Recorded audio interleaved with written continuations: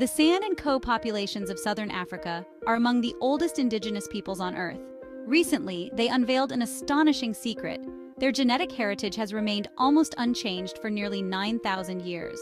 A groundbreaking genetic study has uncovered an exceptional continuity in the history of these populations, something rarely seen in global archaeological records. Who are the San and Khoe?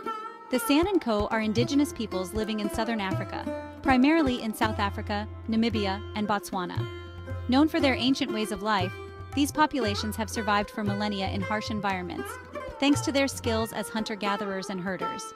The San, also called Bushmen, are renowned for their profound knowledge of nature, which enables them to thrive in the deserts and savannas of southern Africa.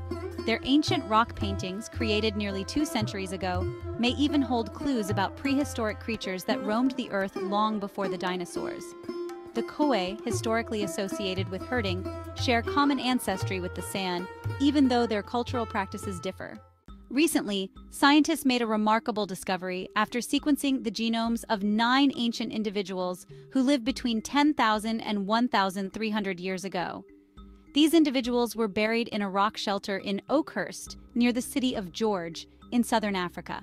By using methods based on allele frequency and identity by descent, or IBD, researchers were able to measure the genetic variation within populations. Allele frequency examines how genetic variants are distributed in a population, while IBD identifies shared DNA segments between individuals due to common ancestors. By combining these techniques, scientists precisely determined the genetic continuity between the ancient people of Oakhurst and the modern San and Khoe populations, revealing their evolutionary history over millennia.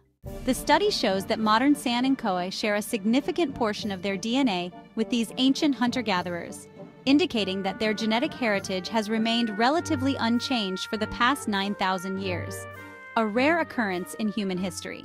This discovery is surprising because it contrasts with what has been observed in other parts of the world. In Europe, for example, successive waves of migration caused significant genetic shifts over time. Southern Africa, home to one of the longest fossil records of hominids and the greatest human genetic diversity, has seen a different story unfold. The San and Khoe appear to have lived in relative isolation, free from major external influences for millennia.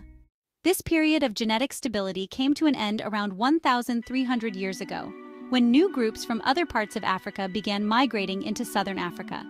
Today, about 9% of modern San and Khoe DNA comes from these external populations, though the majority of their genetic heritage remains closely tied to their prehistoric ancestors.